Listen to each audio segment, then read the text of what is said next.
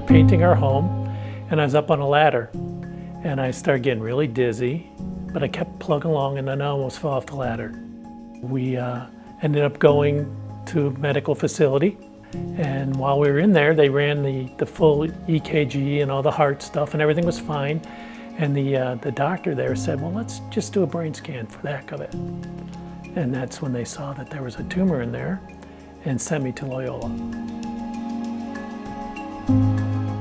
First appointment with Mr. Kane was when he was newly diagnosed with a malignant glioma. This diagnosis comes as a shock, but we help patients understand that not all gliomas are very aggressive and there are very good treatments for it.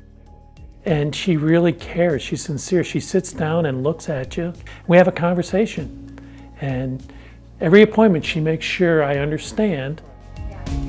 These tumors, when it comes to management, it involves multiple teams, including our neurosurgery team, which is like the first team that the patient meets, where they discuss completed resection of Mr. Kane's tumor. The tumor is then sent for analysis. Once we have all this information, we collaborate with our radiation oncology team to create a treatment plan for these patients.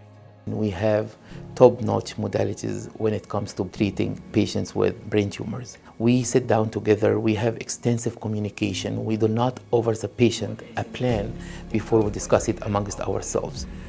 After the biopsy, I had to go through 6 weeks of radiation where they were radiating the tumor to try to stop it from growing.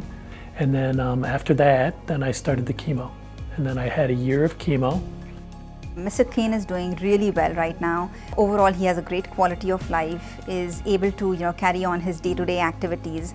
The scans look stable and the tumor is under very good control. We believe at Loyola that we should treat the patient as a whole. When you have many eyes, different expertise between radiation, medical oncology, and surgery, it makes the patient more confident in his care team.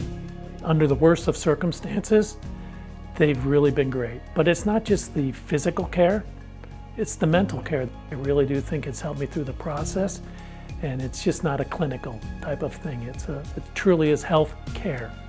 Everyone is so patient-focused. I love that about Loyola. They really care about the patients and want the best outcome for them. Helping them get to that vacation they wanted to do, or seeing someone walk down the aisle, just those important things in life that we can take for granted, and you no longer take those things for granted when you work in this field. When we see these great outcomes, when we are able to provide this great quality of life for them, when they are able to do all their day-to-day activities, and when we see the satisfaction on their face, that makes me really happy and makes me feel that I'm in the right field.